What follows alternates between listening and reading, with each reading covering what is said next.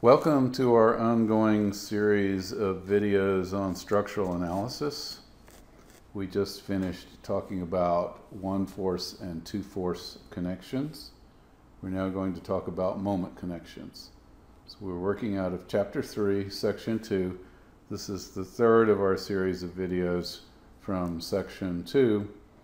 So we are labeling this Video C. We're dealing with moment connections, or sometimes referred to as rigid joints or fixed joints. Those three expressions shall be taken to mean one and the same thing, and we will use them interchangeably.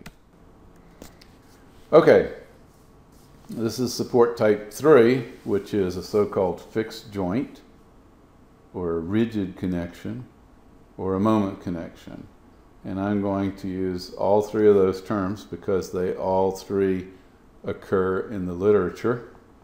So get used to that notion. A fixed connection, a rigid connection, or a moment connection are basically all the same thing.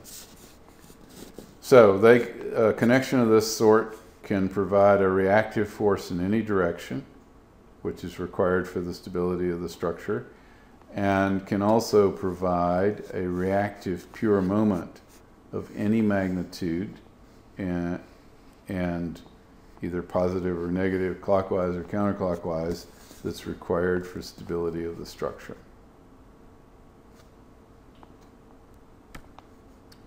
And symbolically, by the way, we symbolically represent that by this thing coming in and connecting over its full depth to something or other here that's expressed to mean something very sturdy and rigid.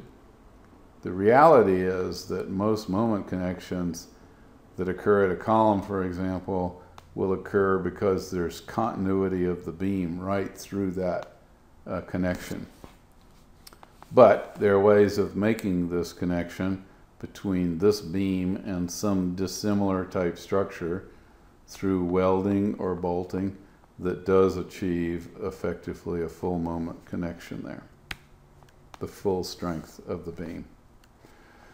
Okay, so this is the symbolic expression of that as a fixed joint, and here we have a force P applied to the end of this. And by the way, we need no other support here because this supplies everything. It supplies a vertical force, a horizontal force, and any kind of moment that's required. So the second diagram, we're taking this symbolic expression and being more explicit about it, in that we're saying somehow that thing can supply a vertical force, Ry, a horizontal force, Rx, and this moment, M. We've also broken down the force P into Py and Px. So in practice, we can get moment connections in a variety of ways. This is one we've already referred to. This is the Sears Tower. Basically, they're vertical wide flange elements. They're actually not wide flanges. They're plate girders. Because they're deeper than anything that was rolled, particularly at the time that this building was built. But also the plate girders give you the ability to tailor the thickness of the plates at essentially every floor, every couple of floors on the way up the building.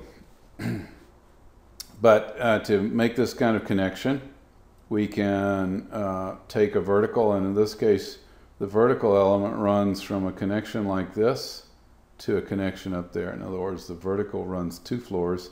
Then we put these stubby beams out on each side and weld them with continuous welding to the verticals, and then we weld some more material in between. And by the time it's all welded up and ground down, you can't really tell whether the horizontal flanges or the vertical flanges were originally continuous, because everything appears to be continuous through that joint.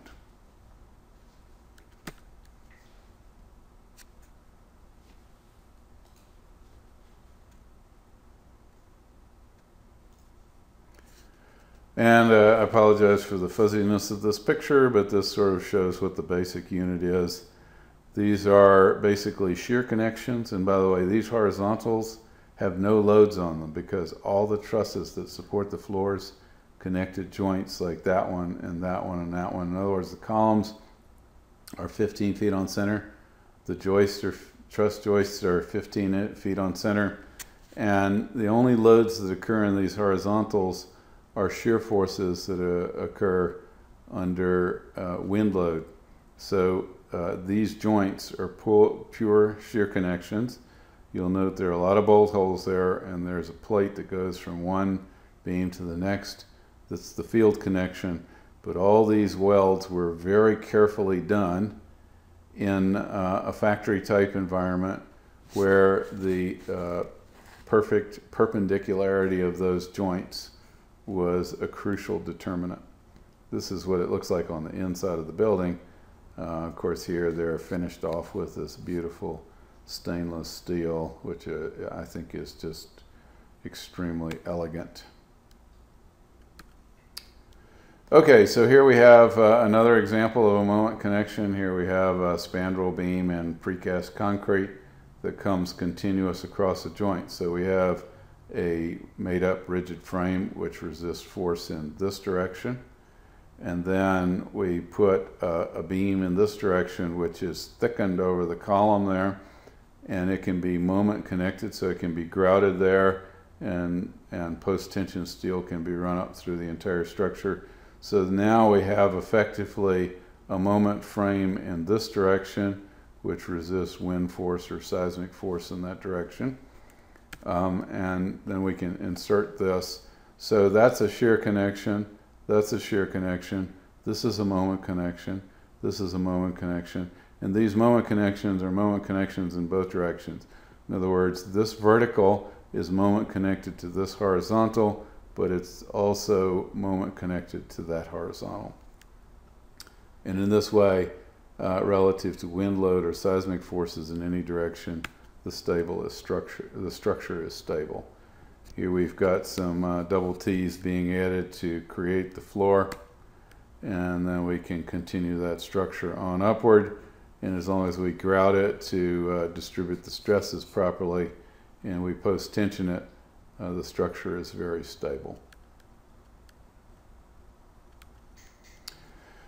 Here's an example of a field moment connection. In the case of the Sears Tower, we mentioned that all those welded joints are welded up in a factory environment. You can produce field moment connections. So here, these steel plates were full penetration welded to the verticals. And then these insert plates were also full penetration welded. And then there's another plate on this side.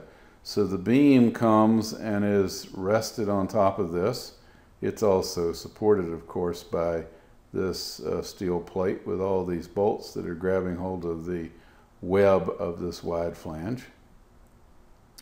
But you'll notice that this bottom plate that's protruding out is wider than the bottom flange of this wide flange, which means that you can do top welding along this edge to assure the full transfer of force between this plate and the bottom flange.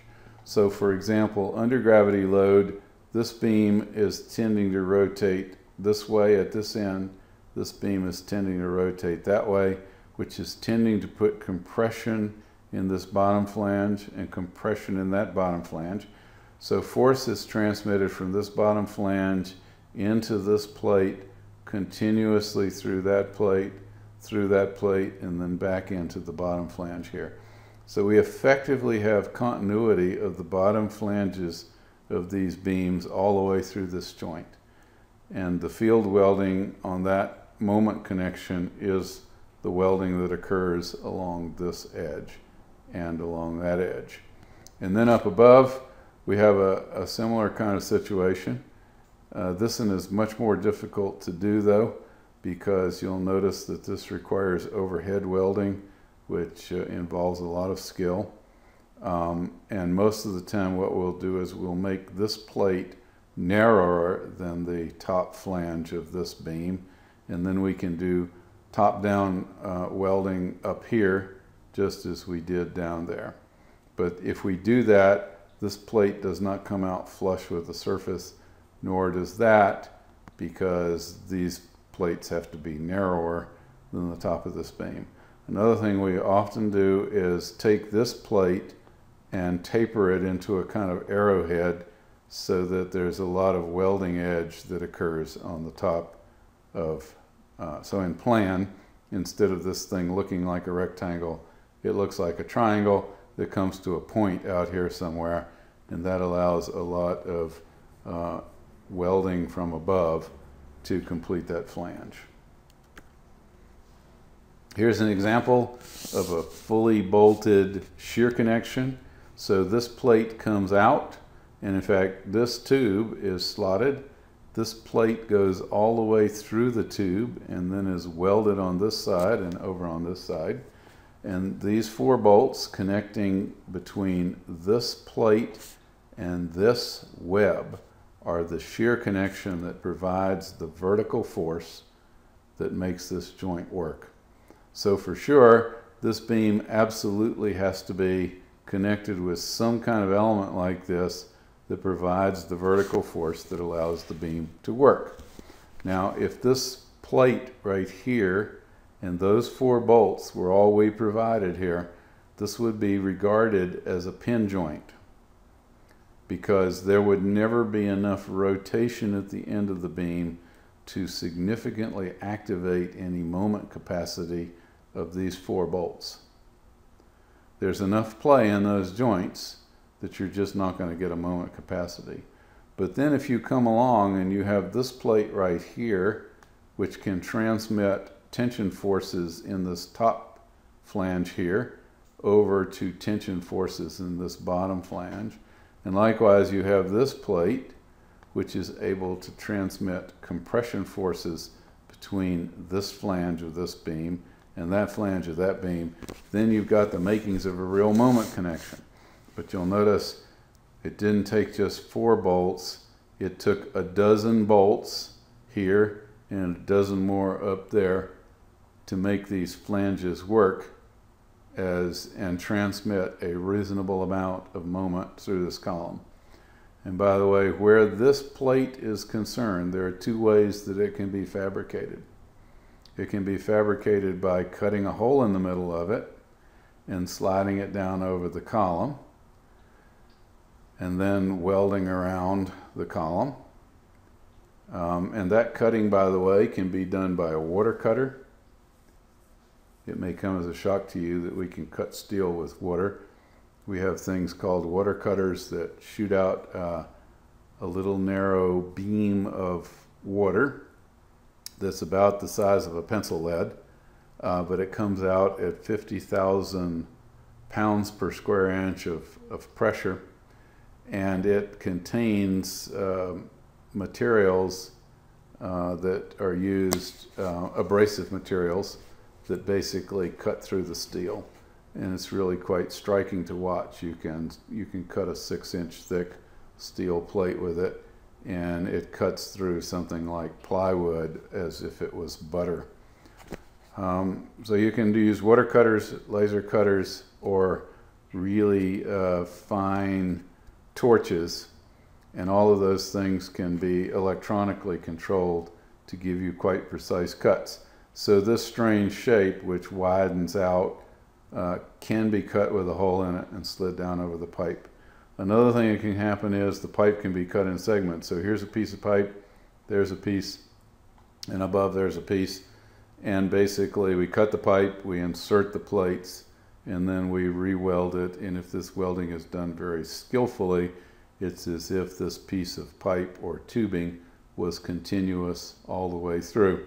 But you need to make sure that you have a welding configuration and a welder that are capable of getting essentially a full penetration weld in order for that system to work. So really crucial, this is the shear connection, and this plus that make the moment connection to this beam. Okay, so here is another way we can get a moment connection, or a combined full load capacity connection. So here we have a plate which is bolted to the beam here and bolted to this stub of a beam. So the way this is made is, here we have a column coming up. We have a beam running continuously across it. This piece of pipe up here, by the way, was the same as the pipe down here, except it got split in half and welded on to the face of this web and then welded to the top flange, and it's also welded to the top side of this bottom flange.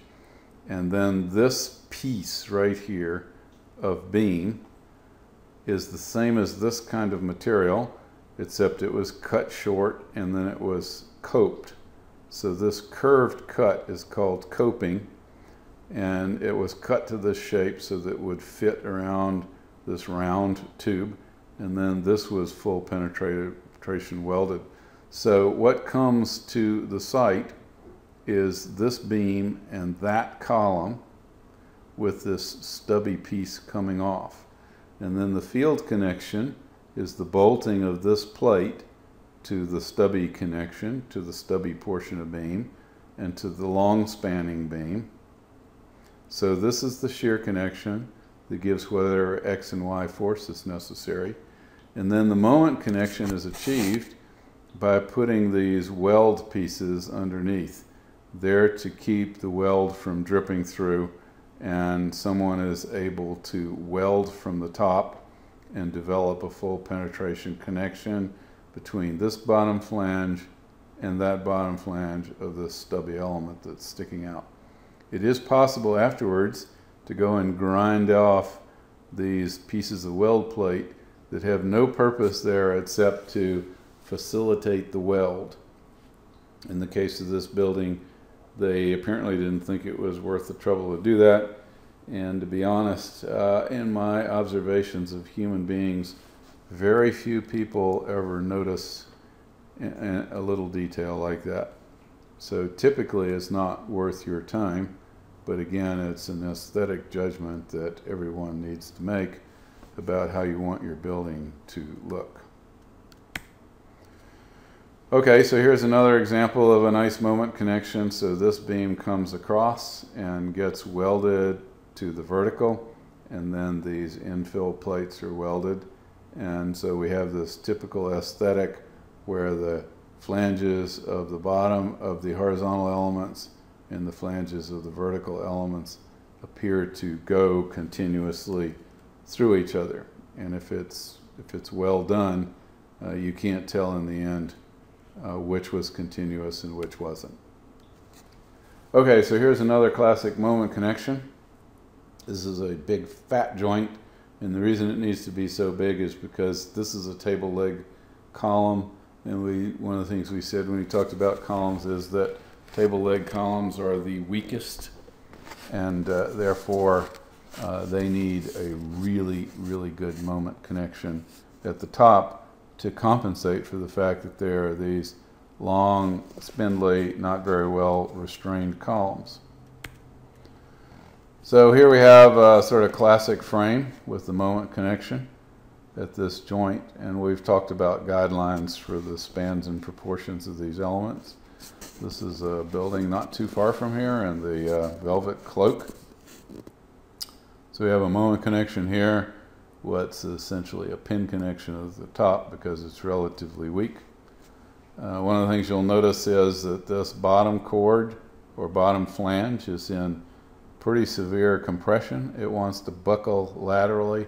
In the case of this structure, you'll see these struts coming down from the purlins.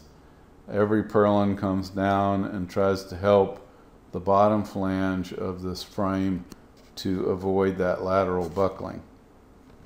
I find these tacked on pieces not that appealing, which makes me want to make this frame out of some kind of tubular construction, which, by the way, it can easily be done so that the frame has greater lateral stability, but it's not typically done.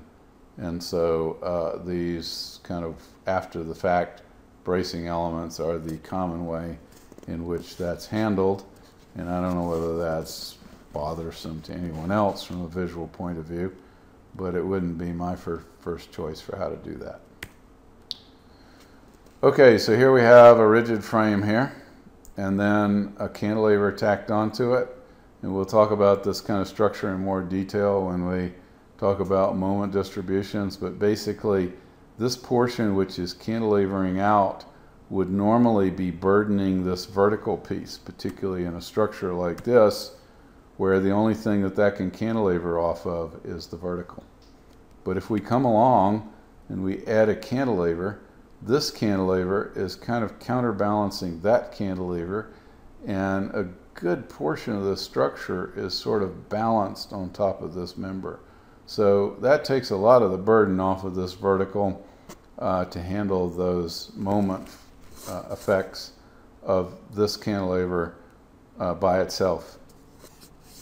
This member still needs to be pretty sturdy though, because under lateral forces of wind or seismic effects, it's the source of stability. So this table leg is like a cantilever coming down from this joint, and that's the means of lateral stabilization of this structure. This is a very cool structure because these big overhangs allow places for cars to drive underneath so that people will come visit your showroom when the weather's not so good. It also is a place to park some of your cars to keep them out of the rain so they stay nice and shiny and clean, so that people can look at them and see them in pristine condition. A crucial problem with a structure like this is heat trains, because this steel beam is all external and it's absolutely continuous to another beam that's internal, and so you're going to have thermal bridging of a significant nature occurring in this structure. So here we have another example where we have basically a pin joint, a moment joint, a pin joint, a moment joint, and so forth. And you're looking at this and you're saying, well, that's still a moment joint, and you're correct. So another way of looking at it is we're putting the big, really huge moment joints where the problems are the greatest, and we're sort of tailoring the depth and the strength of the moment capacity in accordance with where the burden is the greatest. So here we have this beam cantilevering off of that moment joint, this beam cantilevering off of that moment joint, and then we have something like a simple span between there and there.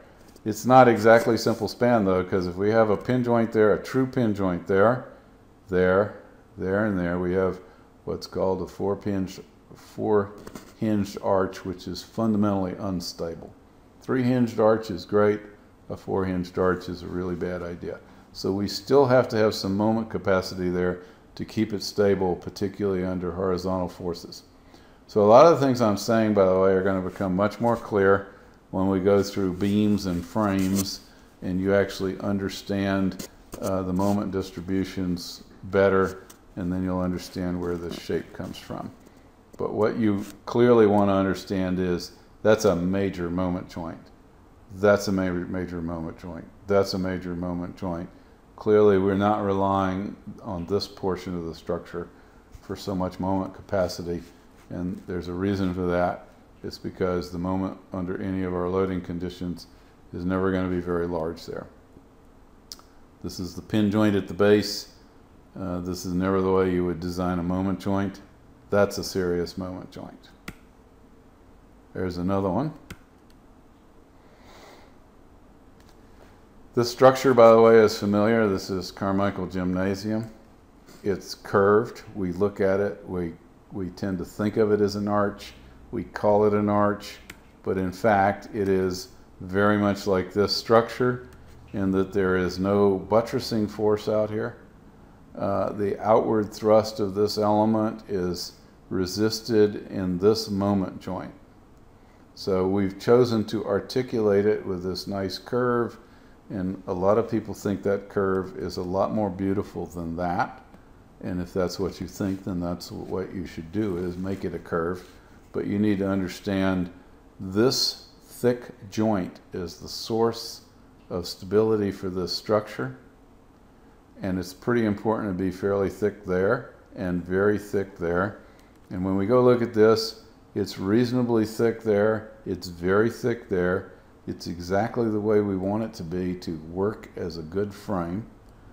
And it's just thicker here than it needed to be, but we were happy to do that because we wanted to get this nice smooth curve as a kind of aesthetic expression. So it's perfectly legitimate to make the structure deeper than it needs to be in certain places as a kind of compromise between structural efficiency and logic on one hand and aesthetics on the other. Generally speaking, I happen to think that aesthetics and structural logic tend to go fairly closely together, but clearly there are cases where there are aesthetic goals that can be set that don't necessarily have something to do with structural logic. So in this case, this element being deeper or thicker at this point is not a huge waste of material, and it does allow this nice smooth curve. Here's another example of a rigid frame that's pretty aesthetic. Here we have this nice rounded semicircular element on the bottom. On the top we have an arc of a circle with a much less severe radius and a greater thickness near the corners. This is not optimal. These circles here would be better off if we had some sort of radial elements coming from that corner, but the structure is much deeper than it needs to be at that point, and so that gives us the option to put this circle in as part of our aesthetic expression. So again, here's where structural logic has been set aside slightly, or structural efficiency in favor of a form of aesthetic expression. This is a really amazing building by Pierluigi Nervi. This is the Pirelli building. Again, we have this sort of table leg expression where it's super thick at these joints. In this case, he got stability from left to right through the moment frames, but he also crisscrossed the moment frames through the space, which gave him stability along the long axis of this building. There's also a cantilever out here which creates these perimeter spaces where the mullions can be absolutely minimal because they have no structural function except to keep the glass from blowing in. So as a sort of spatial expression, this is a really exceptional building. We talked about the Johnson Wax building before. There are moment connections between deep beams up above and the thick columns at the top, and likewise there are deep beams running in this direction which have been obscured by this lowered translucent ceiling. But there's basically each of these columns is moment connected to a beam running that way and a beam running that way, which is the source of stability in this building. Table leg structure, moment connected at the top. This is another example of the same concept, quite beautifully done. This is a bizarre structure. Here we clearly have a moment connection where the structure is thickened out tremendously, but it's one column. So we might be puzzled by what keeps this column from blowing over, particularly since the base of it doesn't look like a very good moment connection. That's the narrowest part of the column.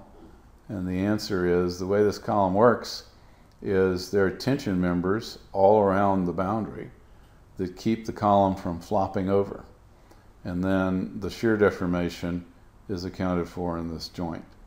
So in essence, the structure under wind load from left to right is tension members over on this side, and then this big, huge moment joint providing all the additional structure that's necessary. This is a flagpole or tree structure, also by Pierluigi Nervi. These are steel plate girders up above. These are gigantic, solid concrete tree trunks. You'll notice they're very wide at the base, And the reason for that is there's no frame action between these things. For example, this member is not connected to that member, so there can be movement occurring up here. And so we're not really getting rigid frame. Well, if I go back a bit, which I really want to do, if we go look at this structure, you'll notice how this member gets fat here, but it's skinny at the base. And the reason is because it rigid frames across to there, and the base is in essence the width of this. When we come to this nervy structure, we have no such connection across here. It could have occurred, but Nervi chose not to, and instead he chose to make this the profoundly important moment connection. So there are deep grade beams under here to which these tree trunks attach, and that's the source of stability. Keep in mind that trees are designed so that they move a lot, and in the process they shed load. We don't tolerate that kind of movement in buildings, particularly when we know we're going to have glass right here at the critical point between the two trees where the maximum movement is going to tend to occur. You don't want a lot of movement where you have a lot of glass. So the tree trunks here have been made out of really strong concrete, and they are really wide at the base to make them stiff enough that we get a behavior for this that's what we would commonly expect for a building. This is the building during construction. Here's another example of a rigid frame. Here we have the classic thick joint, moment connected to the vertical, moment connected off to these cantilevers on each side. But then we have this odd behavior where it gets wider down there at the base. And the reason is there's a deep grade beam down underground, and there's a moment connection between this element and the grade beam. So this column is actually flagpole up to here. It's table leg down to there. So the real moment is occurring here, and this is mainly a point of shear in this structure. This is an example of a similar kind of column, except in this case, because it's steel, they've expressed it in this triangulated way where they've made the column really wide at the top, and then they've created this beautiful intersection at the midpoint. But this is flagpole down below, table leg up above, expressed in a rather dramatic way. This is a building where that concept was employed.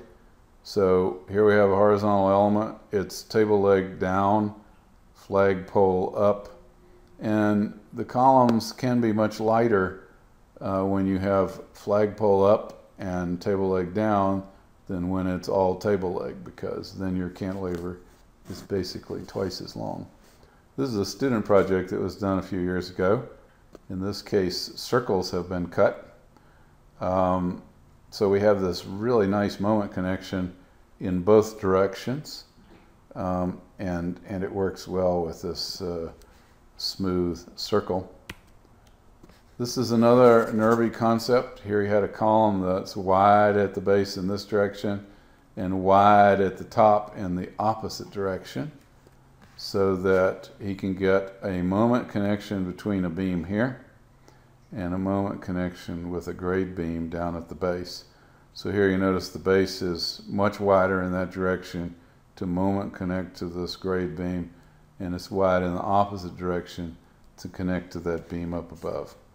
And one of the things that Nervi was brilliant at is figuring out really inexpensive formwork that could be used to make columns that appeared to be geometrically very rich and complex. So here's a structure that has a moment connection to the ground. It has a moment connection to this tubular truss. Each of these trusses are moment connected to that tubular truss. So we have lots of moment connections that are truss in nature rather than solid web-like in nature. Here's a classic flagpole, and this is the classic base connection for a column. This plate is about 1.25 inches or it's about 1.75 inches thick, and these bolts are like 1.25 inches or something like that. And then this tubular cantilevered column is about 3/16 of an inch thick, or 1/4 of an inch thick. So the plate in the base has to be much, much thicker than this material, because this material is working in pure tension and compression under wind load. And by the way, this is the base of a tower that looks like this. So it's pure flagpole, and there's no lateral restraint at the top. There's no resistance to tilt. There's no truss work connecting it to another member. There's no struts moment connecting it to another member. This member is moment connected at the base, and that is the only source of lateral stability. So here we have a 5-foot wide concrete pier that goes 40 or 50 feet down in the ground. It's augered out and filled in with concrete, and these anchor bolts go 6 or 8 feet down into that concrete, and they're wired into the steel reinforcing in the concrete. In this case, you'll notice these are what we call leveling nuts. They support the gravity load and also any downward force associated with wind force or overturning moment. And then these are the locking nuts. And this is the classic base design for the moment connection at the bottom of any column. For years, I tried to figure out some less expensive or simpler way to do this. I could never figure it out, and I've never seen a good example of it anywhere. We always work with these anchor bolts and a base plate of this sort. We may have variations where we use stiffener members to allow us to make the base plate thinner. It's almost never worth the cost of doing that. It's cheaper to just get a thicker base plate, and in the end it's probably cleaner and easier. Now every once in a while you'll look at a situation and you'll see a column that's embedded in concrete, and you'll think, well, okay, somebody didn't use a base plate there. Instead they just held the column in place and poured concrete around it.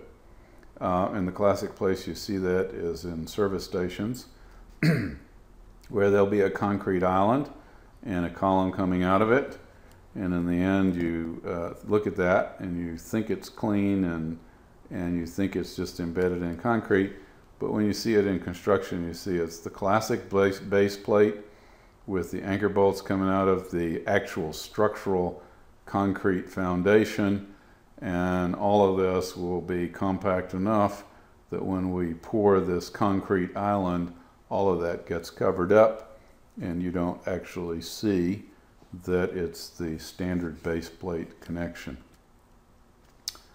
Okay, so here we have a detail from the Wildlife Conservation Headquarters building on Centennial Campus. These were 1.5 inch anchor bolts. They're being held in place by this plywood plate, which, as we mentioned before, is for alignment purposes. When the column is going to be put in place, the nuts will be removed and the plywood taken away. But this is 1 3/8 inch steel rebar on the top and bottom of the grade beam that this column is attaching to.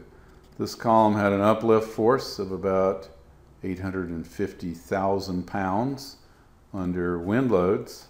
So this particular column would be, on occasions, inducing tremendous tension in the top of this grade beam, which is why you see this huge density of steel.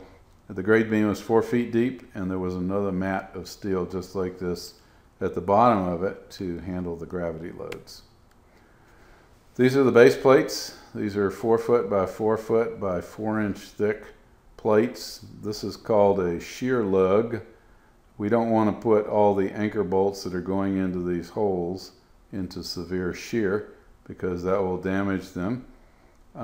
So we use them for tensile connection or compressive connection, depending on, whether the forces at a given moment under a given load are up or down, but the horizontal forces are taken by this shear lug, which will get embedded in concrete. So unlike this column, where they never had enough shear force in the bottom of this to be of any significance, and in fact, the wind loads are almost, the uplift forces are almost as severe as the downward forces. So they never bothered grouting underneath this because there was no structural benefit to doing it. In the case of this building, the downward forces associated with gravity and overturning moments associated with wind exceeded the uplift forces. So there was full grouting that was going to go on underneath these plates. And by the way, these columns are lying horizontal, waiting to be lifted up by the crane and put in place. So this is the underside of the base plate of these columns. The base plate is 4 inches thick.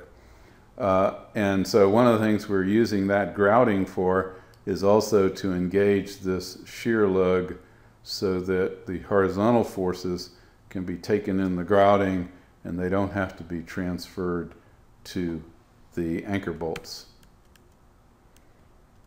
This is a little project I worked on years ago. It's a Montessori school with little vents down below for venting the space and another vent up here.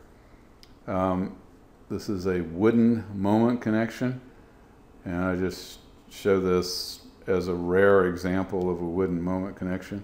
We don't tend to do them very often. In this case, this element and that element are butting on the top and bottom of that element. And then these two elements run continuously through the gap here. So we're sandwiching wood on both sides. There's a lot of extra material required here compared to steel construction because steel can be made totally isotropic with welding, but wood remains a fibrous material that's only strong in the direction of the fibers. So we got to figure out a way to literally bypass parts of the structure in order to assure continuity of the wood. And this was a storyboard scheme that I worked up to talk about the exact assembly procedures. It turns out if you're going to do something unusual like this, you have to tell the builder exactly what's involved.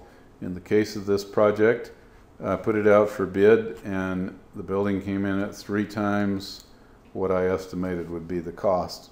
And then I went back and I did this storyboard where I worked out in detail every step of the assembly and explained it with great care so the builders would understand. And the second time the bid process came back, the building came right in at exactly my estimated budget. So whenever you do anything unusual, you need to understand that that's going to put some burden on you to communicate your idea and to get people on board with that idea.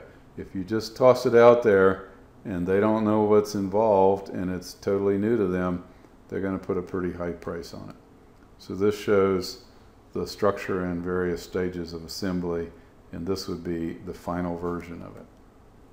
Excuse me, that's the final version. Okay, so here's some other just really quick examples of moment connections. Here we have a threaded rod, a 1-inch diameter rod that's threaded to receive a bolt in this direction. We're putting that rod far enough into this horizontal piece so we won't get tear out of the grain at the end. And then this bolt comes and goes through that rod. And when you crank up these 2 bolts and press them against the end of this board, you get a really good moment connection. This is a close-up view of that. So again, there's a bolt that comes through, and this may sound odd that we have a nut, which is basically a round rod, but that round rod is inserted in the wood, and then the bolt actually threads through the round rod. Here's another example of a moment connection. These are called floor flanges. We have a tapered thread here, which engages a tapered thread inside the floor flange, and that produces a very good moment capacity as a sort of routine detail at the end of a round tube or pipe. Here's some more examples.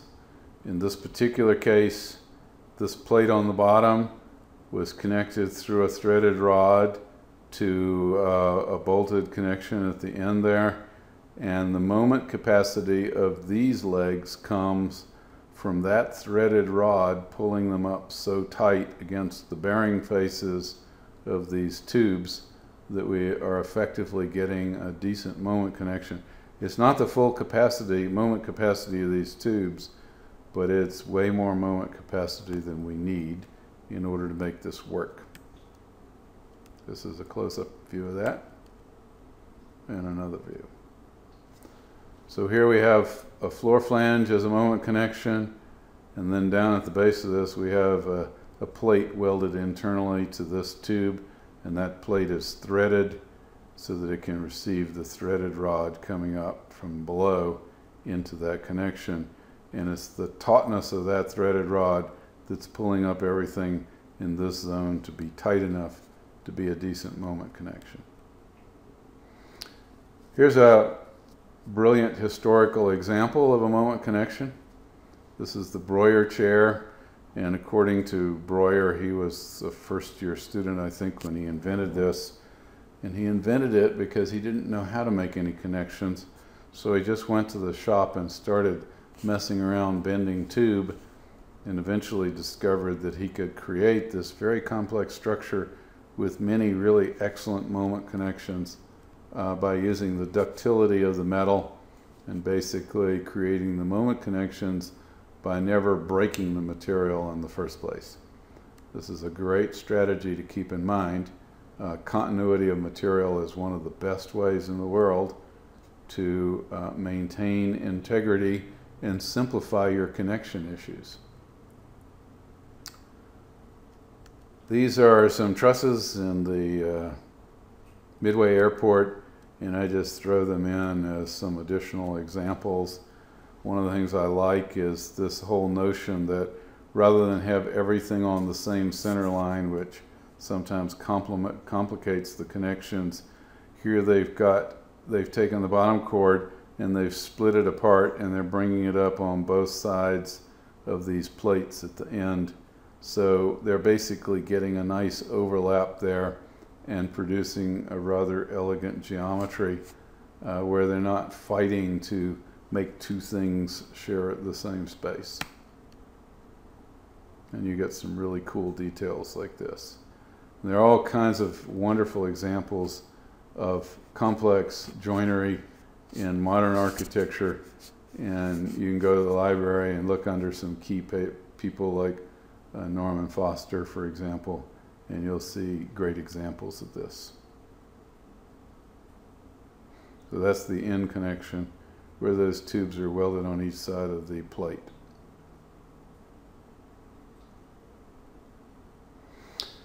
So here are some other types of connectors. Between two pieces of wood, you can use something called a Tico ring. So there's a tool you use to cut this groove. There's a bolt that you use to hold the two boards together, but basically the transfer of force between this board and whatever board you bolt to it is occurring through this Tico ring. This is called a shear ring. In this case, it goes into only one piece of wood. There'd be another shear ring into the adjacent piece of wood, and then the shear occurs through the bolt, but the transfer between the plate and the wood occurs over this much larger surface.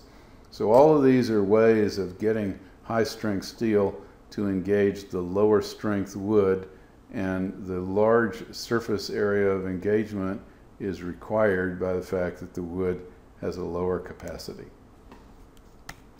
That ends our video, the third in the series from Chapter 3, Section 2. So it's Video C on moment connections or rigid joints and fixed joints.